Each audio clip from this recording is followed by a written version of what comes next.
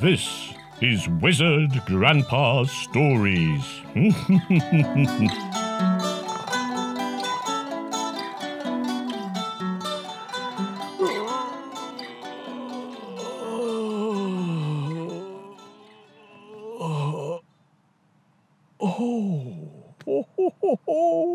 Hello there.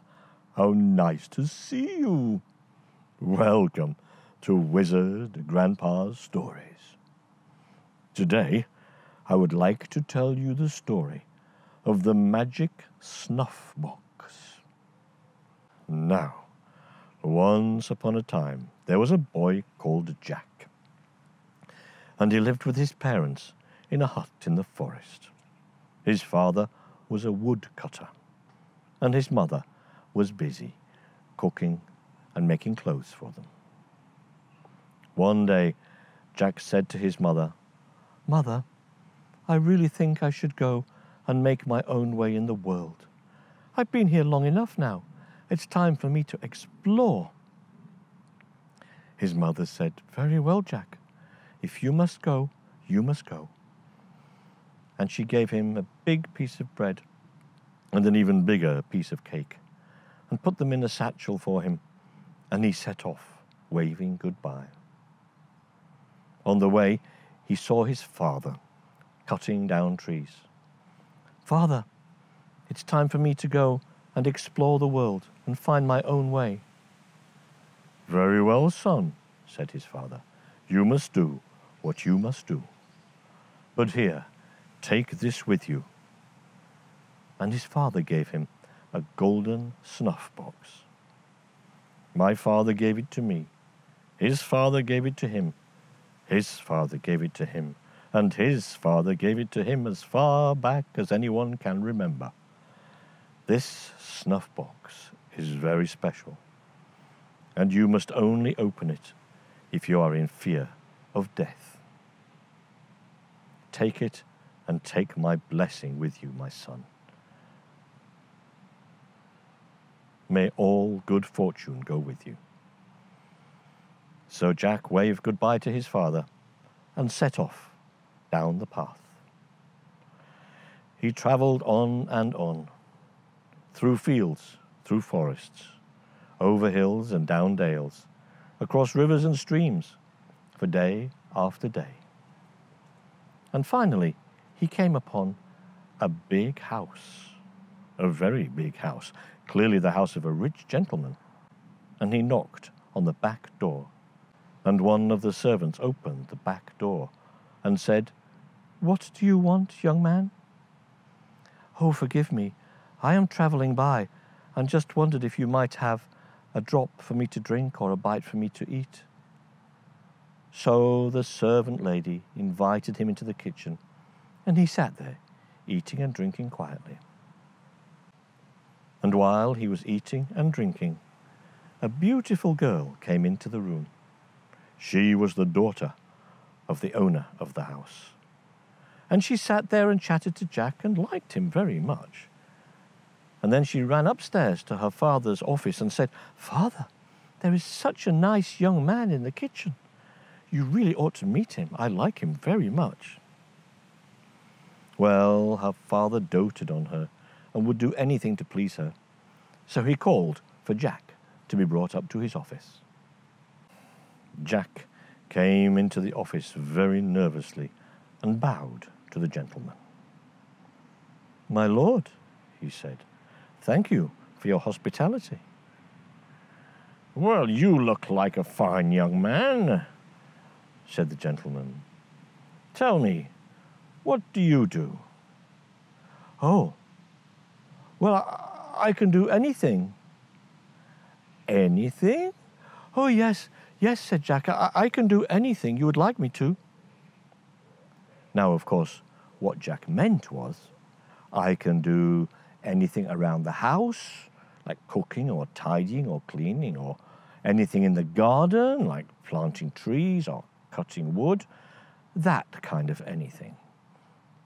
But the gentleman understood something different. "You can do anything? Very well. I shall set you a task. If you fail in this task, I shall have you put to death. And the task is this. By 8 o'clock tomorrow morning, I would like to see a lake out there on the meadow. And in that lake, I would like to see a man of war, a great sailing ship with 3 tall masts and rows of guns down each side. And when the guns fire at 8 o'clock, the guns shall fire so loudly that they break one of the legs of the bed my daughter Maria is sleeping in. Can you do this? Jack was astonished to be asked to do such a thing. No, can you do this? Yes, my lord. I'm sure I will try. Very well, said the gentleman. You have till 8 o'clock tomorrow morning. Jack was shown to a guest bedroom, and he went to sleep, thinking this would be his last night on earth. He woke up the next morning just a few minutes before 8 o'clock, and he remembered that the great lord had told him he would be put to death if he failed in this task. And then he remembered his father's gift to him, and he put his hand in his pocket and took out the snuff box. Small, shiny little box. And he remembered his father saying, "Only open it if you are in danger of death." Well, said the young man, it's now or never. So he opened the snuff box. And out jumped 3 little men, all dressed in red. They stood on the table. They bowed and said, "Yes, master, what is your will?" Jack was amazed and astonished. 3 little men jumping out of the snuff box. So he said to them, "Well, this is rather a big task, and I don't know if you can do it, but by 8 o'clock, I would like to see a lake in the meadow, and in that lake, a huge man of war with 3 masts and rows of guns down each side. And when the guns fire at 8 o'clock, they should fire so loudly that they break one of the legs on the bed in which the gentleman's daughter is sleeping." "Yes, master," said the 3 little men, and they hopped out of the window and were gone. Well, Jack didn't hold much hope, but he looked out of the window, and over in the meadow he could already see the water rising over the grass. And in no time at all, a great big ship was floating on the water, a tall 3-masted man of war. And down each side were rows of guns. And just as the clock struck 8 o'clock, the guns fired. And there was such a bang that one of the legs broke on the bed in which Maria was sleeping. Jack could not believe his luck. The 3 little men had done what they were supposed to do. Well, Jack went downstairs, and the lord of the manor was there to greet him, and so was Maria. "Well, young man, you have shown yourself to be something out of the ordinary," said the gentleman. "I wonder if you can do me one more task. And if you succeed in this, I shall give you the hand of my daughter, Maria, in marriage." Yes, your lordship," he said. "I will do the best I can." For Maria was very pretty, and he liked her and she liked him. The Lord said to Jack, "Over there on top of the hill you can see a clump of trees. I would like those trees all cut down, and in their place I would like to see a castle on 12 golden pillars. And at 8 o'clock tomorrow morning, I would like to see a squadron of dragoons riding their white horses outside the castle. Do you think you can accomplish this?" I shall try, sir. I shall indeed try. Well, Jack knew he couldn't do this, but hoped that the three little men in red would be able to. That night he went to bed early and slept all night and woke up just a few minutes before 8 o'clock in the morning. Then he remembered the task he had been set.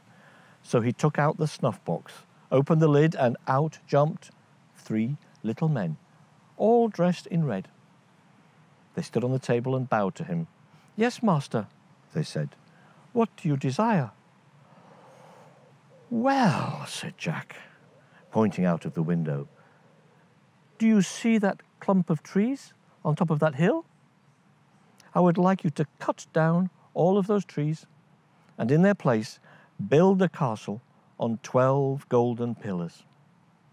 And at 8 o'clock, I would like to see there a squadron of dragoons on their white horses. That's all." "Very well, master," said the 3 little men in red. Jack looked out of the window and saw the trees on top of the hill disappear as they were chopped down one by one. And in their place there rapidly appeared a castle standing on 12 golden pillars. As the clock struck 8 inside the house, a squadron of dragoons on white horses appeared in front of the castle. Jack ran down the stairs. Waiting for him at the bottom was the lord of the manor and his beautiful daughter Maria. "Well, well, well, young man," said the lord. "It looks as though you have achieved what I wanted. Come, let's go and have a look." So the lord of the manor, together with Jack and Maria, strode over the fields to the hill where the castle was, and the squadron of dragoons on their white horses. Well, the lord of the manor was very well pleased with the castle. He commended Jack and told her he could marry his daughter Maria. And he sent out a message to call all the lords and ladies in the whole area to come and see his castle. The next day was the day of the gathering, and all the great and the good for miles around came to see this amazing wonder. Jack and Maria were there too, but Jack had changed his clothes. The lord of the manor had given him some very nice clothes to wear, for now he was to be his son-in-law. He should dress very well. And Jack had left his old clothes in his bedroom. One of the servants was tidying up the room, and he picked up Jack's coat, and out fell the snuff box. The servant picked it up and opened it, and out jumped the 3 little men in red. "Master," they said, bowing to him, "what may we do for you?" The servant said to the 3 little men, "Take me to the castle on the hill, the one standing on 12 golden pillars, and then take me and the castle to a far distant kingdom where no one will find us." "Yes, master, it will be done." And in a flash, the servant found himself inside the castle. And in one more flash, the castle was far away in another country. And where it had been standing, there was a bare and empty field. Well, the lord of the manor was furious. He'd called all the people from miles around to see his beautiful new castle, and now it was gone. "What is the meaning of this?" he said to Jack. "Sir, I know not. I have no idea." "You will not marry my daughter Maria. You will be lucky to escape with your life." Sir, give me a chance. Give me a chance to find the castle and bring it back, for I would dearly love to marry Maria." The Lord looked at him and said, "If you can return the castle to me within a year and a day, then you may marry Maria. But if you cannot bring it back in a year and a day, never come here again." he gave Jack one of his horses. So Jack rode across the countryside. He rode for week after week, for month after month, hunting everywhere, asking everyone he met, "Have you seen a castle on 12 golden pillars?" But no one had. He travelled for month after month, all over the world, and no one could tell him anything. But then, one day, he came to a palace.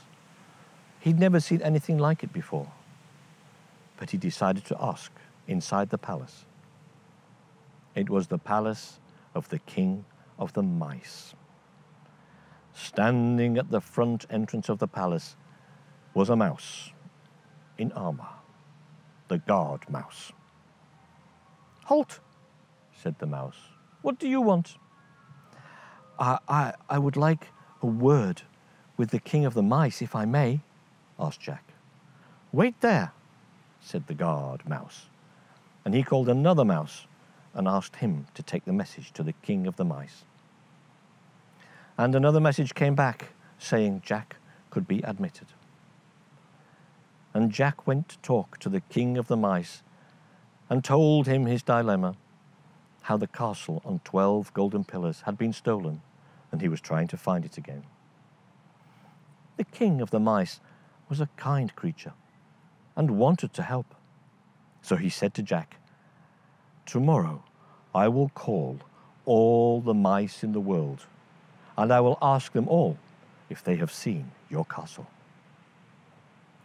True to his word, the King of the Mice called all of the mice in the world. And the next day they assembled in the courtyard of the palace.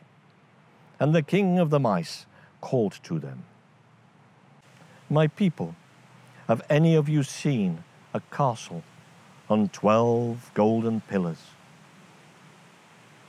There was silence in the courtyard.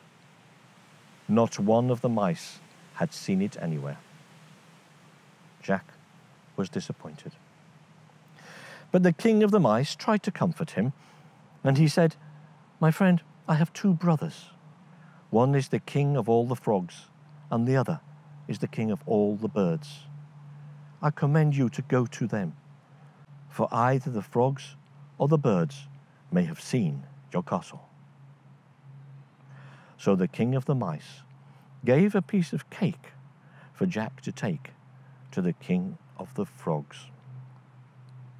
And he kept Jack's horse, which was very tired, and he gave him a horse, a fresh horse, and told him how to get to the palace of his brother, the King of all the frogs. Jack travelled across the countryside until he came to that palace, and in front there was a guard frog dressed in armour. "Halt," said the guard frog. "What do you want?" "I've come to speak to the King of all the frogs. His brother, the King of all the mice, has sent me." "Very well," said the guard frog. "Wait there." And he called another frog and sent him as a messenger to the king. And the message came back to allow Jack to enter. Jack was received graciously by the King of all the frogs, and he explained to him how he was looking for a castle on 12 golden pillars.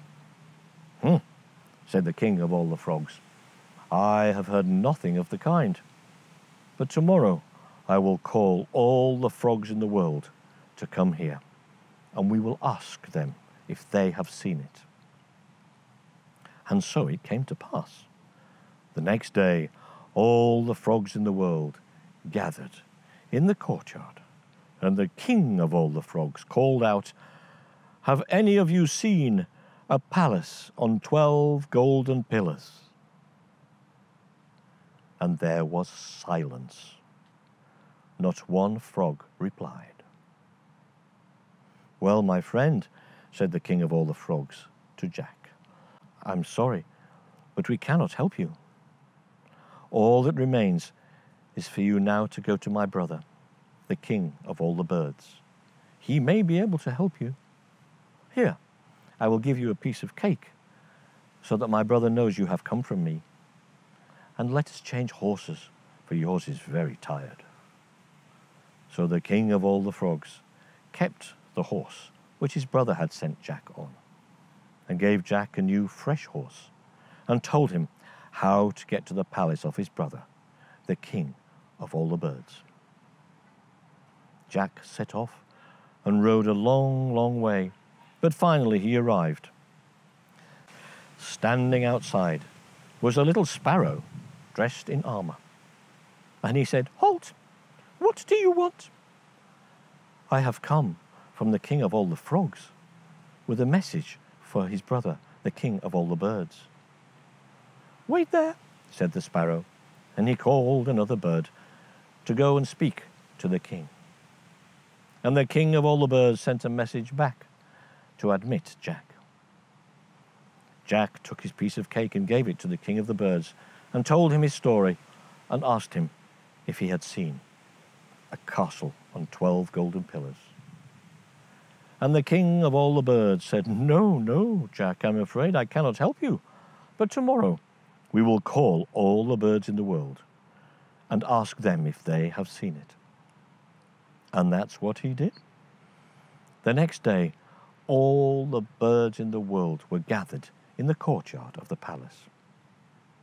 But one was not there yet. "Where is he?" called out the king of all the birds. "Where is the great bird?"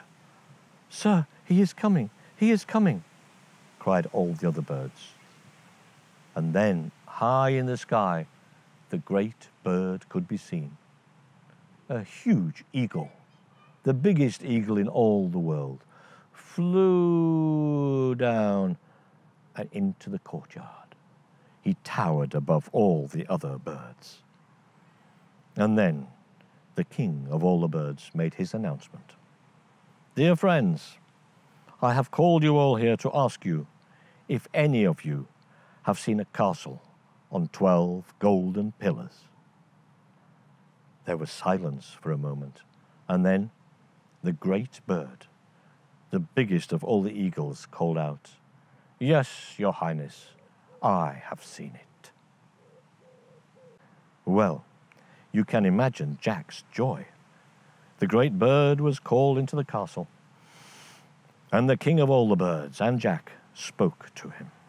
"Yes, your royal highness," said the great bird, "I have seen a castle on 12 golden pillars. It is in the far, far north of here, standing on its own in an island." And the king of all the birds said to the great bird, "Can you take our friend Jack to that castle? For he wishes to bring it back. It belongs to him." The great bird said, "I can take him there, but I don't know how he can be brought back. I may be the great bird, but I'm not great enough to carry a castle." Jack said to the great bird, "Do not worry, my friend. We will find a way. But please, just take me there." The next day, the great bird, the biggest eagle in all the world, set off with Jack on his back. They flew to the far north. And while they were flying, Jack felt something moving in his pocket. He put his hand into his left pocket, and there was a mouse. "Little mouse, what are you doing in my pocket?" "Oh, sir, when you came to the palace of the king of all the mice, I thought I would like an adventure, so I climbed into your pocket." "Well, little mouse, you're very welcome," said Jack.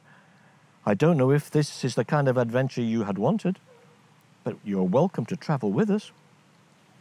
And he put him back in his pocket. And then he felt something wriggling in his other pocket. He put his hand inside and pulled out a frog. "Well, hello, little frog. What are you doing there?" "Well, you came to the palace of the king of the frogs. And while you were there, I thought, This could be a way for me to have an adventure. So I climbed inside your pocket. I hope you don't mind." "No," said Jack, "I don't mind. You're very welcome. I hope you enjoyed the adventure." And he carefully put him back in his pocket.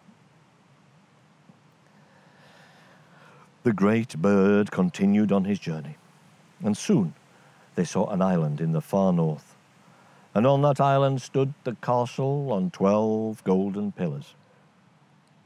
"Don't go too near," said Jack. The eagle flew down to the ground and hid behind a tree. "So," said the great bird, "what are you going to do now?" "I have an idea," said Jack. He put his hand in his pocket, and out came the mouse. "Little mouse, now is the time for you to have your great adventure. I'd like you to help me with something. I want you to creep inside that castle, and I want you to find my snuff box. It's a small, square little box, silver in color. Try and find it for me and bring it back." The mouse was very keen to help. "Oh, yes, I will certainly do that." So Jack put him on the ground, and he scampered towards the castle. Jack and his friends waited just a little while, and then Jack saw the mouse running back again, and he was carrying a little square snuff box. "Oh, marvelous," said Jack. "Thank you so much, thank you so much." And he put the mouse back in his pocket and took the snuff box in his hand. He climbed onto the back of the eagle once more. In one pocket was the mouse, in the other pocket was the frog, and in his hand was the snuff box. "Let us go," he said to the eagle. "It's time to go back." So the eagle took to the sky and flew across the sea once more. Jack took out the snuff box and looked at it eagerly. But while he was looking, it slipped from his hand, fell down all the way to the sea. Splash! "Oh no," said Jack. "What have I done?" The frog called out, "This is a job for me, master. Let me find it." So the eagle swooped down to the sea level, and the frog jumped into the sea. Down, down, down he swam, and then up, up, up he swam with the snuff box. Jack picked him up, gratefully put the frog in his pocket once more, and the snuff box inside his shirt. And they flew back to the palace of the king of the birds. There the great bird left them, and Jack took his horse once more from the king of all the birds. He rode and he rode till he arrived at the palace of the king of all the frogs. And there he left the frog who'd helped him so well. And he changed horses and rode till he came to the palace of the king of all the mice. And there he left his friendly little mouse who'd retrieved the snuff box for him. And there he changed horses once again. And he rode and he rode and he rode till he finally came back to the house where Maria lived. Inside the house, the lord of the manor was talking to Maria. "That's Jack. He made a fool of me, and he made a fool of you too, daughter. We will never see him again, and if we do, I will have his head chopped off." Just then, Jack came into the house. "You," said the lord of the manor, "you are to be executed." No, sir, not me. I have done as you asked. Today is exactly 1 year and 1 day since I set off on my travels, trying to find the castle on 12 golden pillars. "Well," said the Lord, "where is it?" "Just close your eyes, and it will be here." The Lord closed his eyes. Maria closed her eyes. Jack took out the snuff box, went over to a corner, opened it, and out jumped the 3 little men in red. "What may we do for you, master?" they said, bowing. And he said, "Bring back the castle on 12 golden pillars and put it back onto the hill where you built it." "Very well, master," they said, bowing once more. They leapt out of the window. And Jack said to the Lord and to Maria, "Now, look out of the window." And as they looked, the castle on 12 golden pillars reappeared, back where it had been originally. Well, the Lord was happy at last, and proud indeed of his wonderful castle. And he allowed Jack to marry his daughter. They lived happily ever after, and when the lord of the manor died, well, Jack took it over for himself. And as for the snuff box, well, he hid it in a very safe place. And he never told anyone where it is. And if you can find it, well, then you will be very, very lucky indeed. And that is the story of the magic snuff box. I hope you enjoyed it. Thank you for coming to Wizard Grandpa's Stories. If you liked my story, then don't forget to like, subscribe, and share. And come back soon and bring all your friends with you. Bye-bye. Bye-bye. Bye-bye.